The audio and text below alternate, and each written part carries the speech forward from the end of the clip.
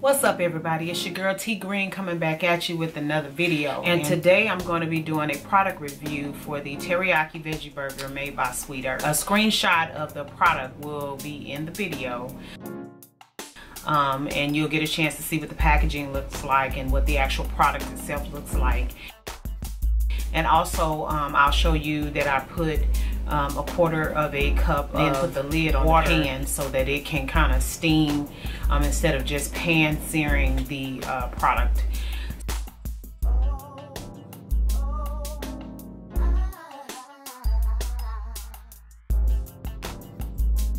So anyway, let's get right into the taste test because I've never had this. I was very interested in seeing what the product tastes like as well as the texture.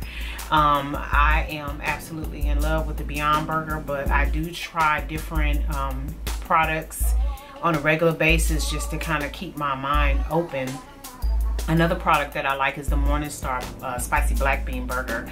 And this past week, I've actually been eating the Black Bean Burger as part of my breakfast to kind of bump up my protein. So basically what I did is I went to Kim Son with my husband yesterday, and I got a vegetarian dish. It has tofu there, broccoli, snow peas, mushrooms, I can't remember what all else. Onions is in here, carrots, and there are a few other vegetables in here. And so basically what I just did is I just took, because I can't eat all the vegetables and then eat the patty as well, so I just cut the patty in half. And so I'm gonna go ahead and taste the patty so that you can see what it tastes like. I do believe one of the ingredients, and I'll leave a screenshot of the back of the packaging as well, that'll show the nutritional values and as well as the ingredients that's in the veggie burger. I want to say that I remember seeing that it has quinoa in it, which is awesome because that is definitely a super grain. So for the first time, we'll taste and see what it's like.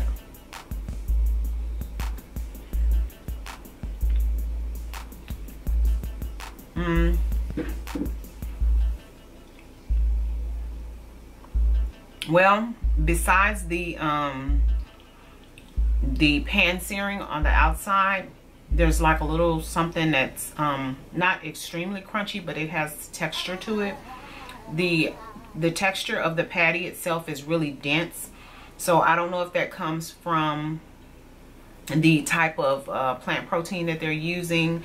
I do remember seeing that they're it's not potato starch. I think it's vital wheat gluten that they use. And I think that the product is a little dense because they use vital wheat gluten as one of the ingredients. And if you pair that with the quinoa, it will be very easy for the patty to be a little dense. The flavor's okay. I think it's probably something, if you've never had a veggie patty before, that you would have to get used to. You can tell all that it's full of different ingredients. It has a really nice color. It didn't take long for you to bring it up to temperature because it is a plant-based product, and so unlike meat, it does not have to be heated up to, you know, a particular temperature. You just need to bring it up to the desired temperature. So anyway, I'll take another bite because I want to talk about the actual flavor of these seasonings and the spices.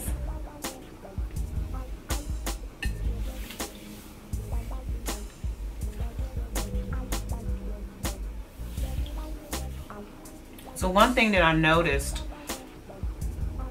is that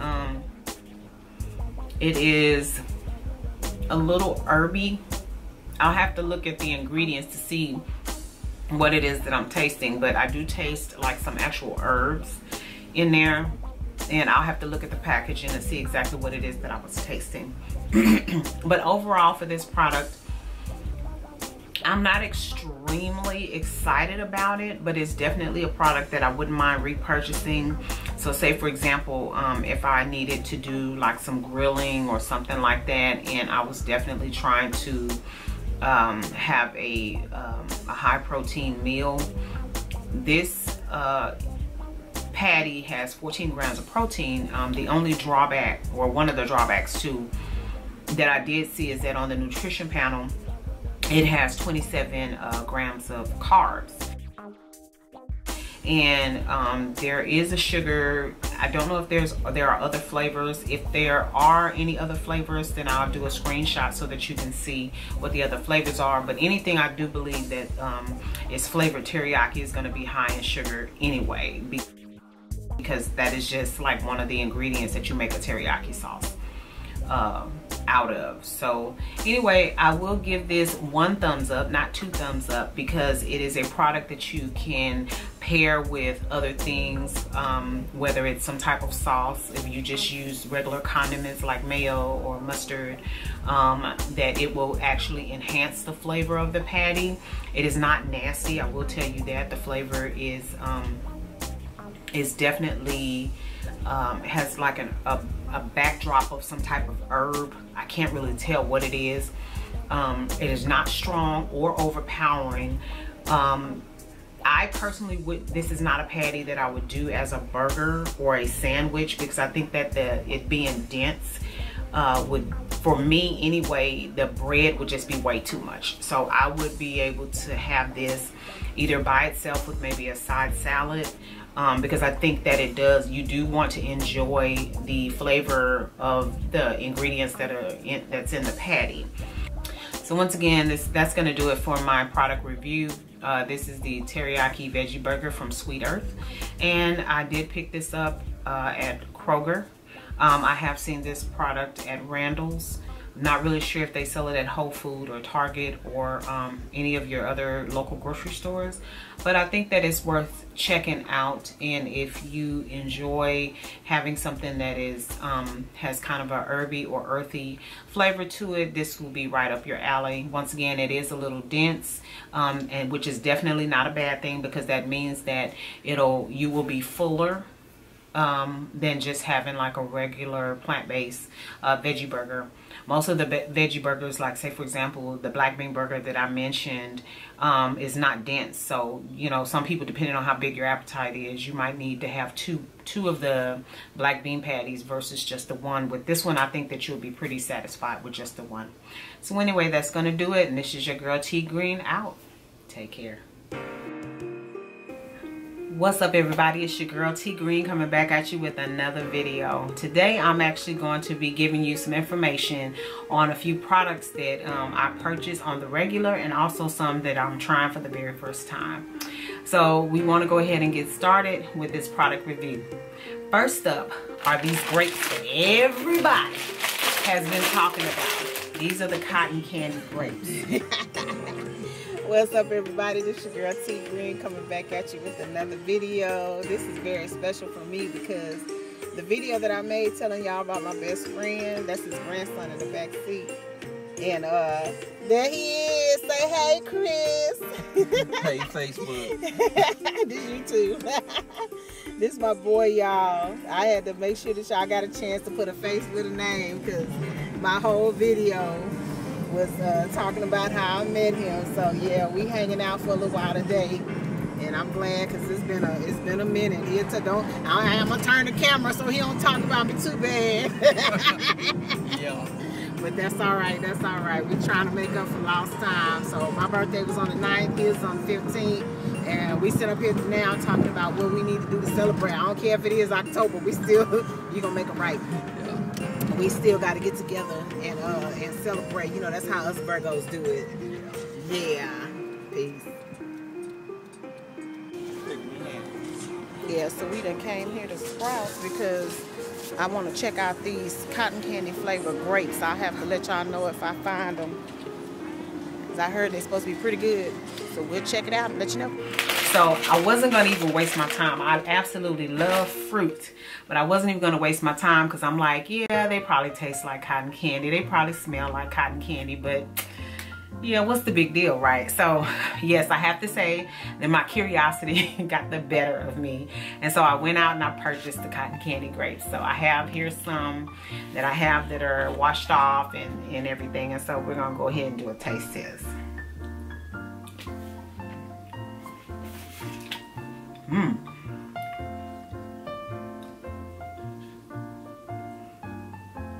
I will tell you that when I smelled the bag, you can actually smell that they taste like cotton candy. But I didn't think they would taste like cotton candy. And I can taste it, but there's like a really, for me, it's very subtle. It's not, like, say for example, if you were to eat these grapes just as is, you know, in a bowl without somebody telling you that they were cotton candy grapes, you would be able to tell that there was a very distinct flavor, that there was something different about these grapes, but I would not be able to say that it was actually cotton candy. So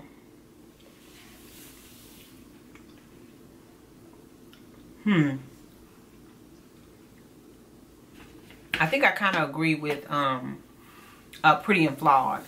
Her Pretty and Flawed's review was the last one that I saw, and one of the things that she mentioned was that she could taste it like on the back end of the grape. So she had to eat a few of them to kind of really say, you know, definitively that it tastes like cotton candy. And you can check out her review. But yeah, I don't know. Fortunately for me, because I think she said she paid $4.99 a pound, and these were $3.99 a pound at the Sprouts where I live.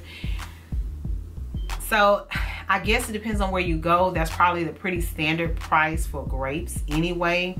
Like I said, it depends on where you shop, whether it's Whole Foods or Kroger or Randall's or somewhere like that. It just depends on whether grapes are a little bit more expensive based on where you buy them. So to me, they were pretty, the price itself was about the same as what I have paid for grapes, but I wouldn't specifically go looking for these grapes. So we're gonna finish these up, but this probably won't be a repurchase for me. So I don't know if maybe eating them ice cold, because sometimes fruit tastes better. The flavor comes through better if they're ice cold. So maybe, I don't know, I'll leave them in the refrigerator for a little while, and then I have to pack my lunch for tomorrow, so maybe tomorrow they'll taste a little better. Anyway, we're gonna move on to the next product. So the next product, which is my absolute favorite. I have coffee every morning, and in order for me to drink my coffee and really enjoy it, I have to have my creamer. So for me, this Nestle's brand cinnamon vanilla creamer is my favorite. This is my go-to. If I don't have that creamer in my coffee just does not taste the same. So I enjoy it. I even get the little happy feet when I have my cinnamon vanilla creamer to go in my coffee. It makes me close my eyes and just kind of lay my head back. It's just so good. I love the taste of cinnamon, and the creamer just makes my coffee, you know, perfect. So the other product that I want to talk about is a creamer that I've used before, and I really didn't care for it, so I never rebought it or repurchased it. But what happened was I had a hard time finding my cinnamon vanilla creamer. I went to this grocery store that I normally go to, and they were out.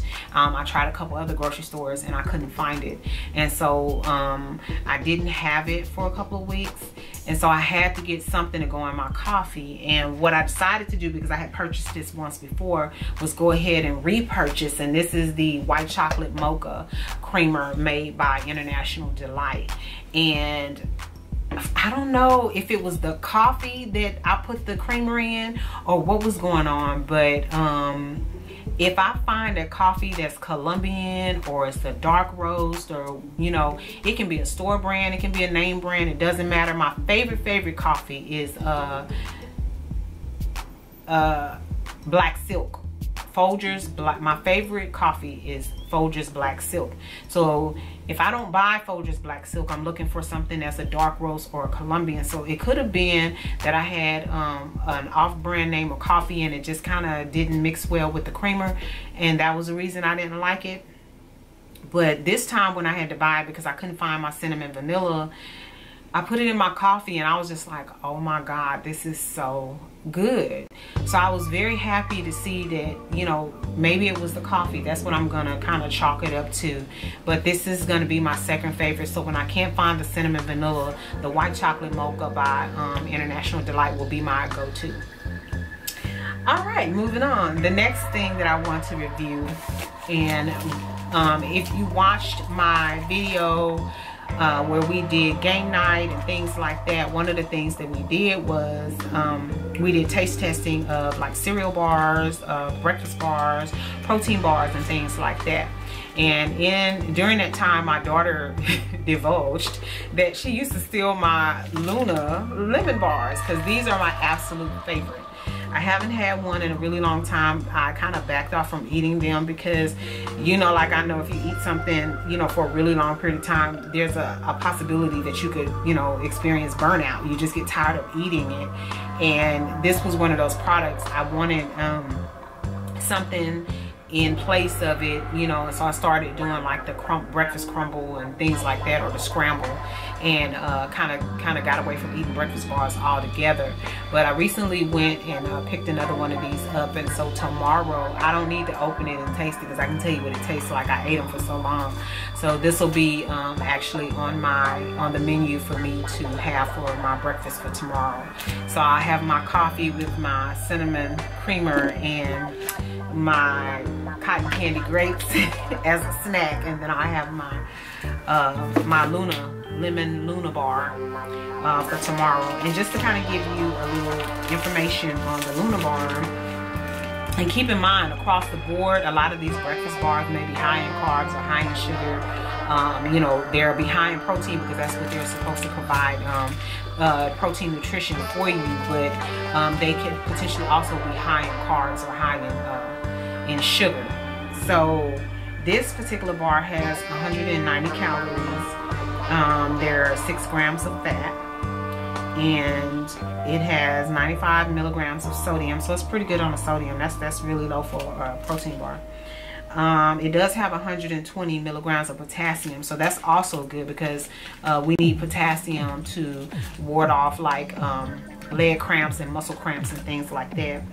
It does have 26 grams of carbs with 2 grams of dietary fiber, which brings your net carbs to 24. It has 9 grams of sugar, but it has 8 grams of protein. So I guess it depends on what all you ate with this. So if you maybe did half of the bar with, you know,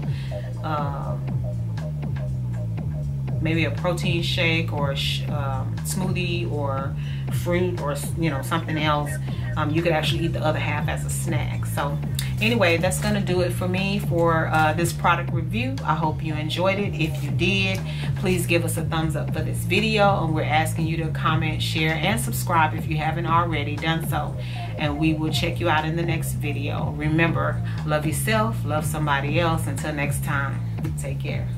Bye.